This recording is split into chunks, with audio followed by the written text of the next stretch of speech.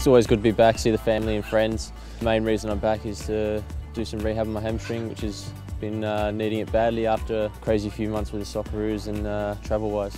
Mean a lot to you to play in front of your home crowd? Yeah, it'd be massive. I mean, winning the Asian Cup in front of the Australian public was big, but playing in front of my friends and family back here in Perth, where it all started, it's a massive thing for me.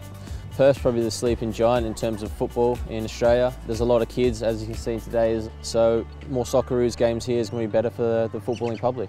How big can soccer come in Australia in your eyes? Well, I think it's on its way to being #1.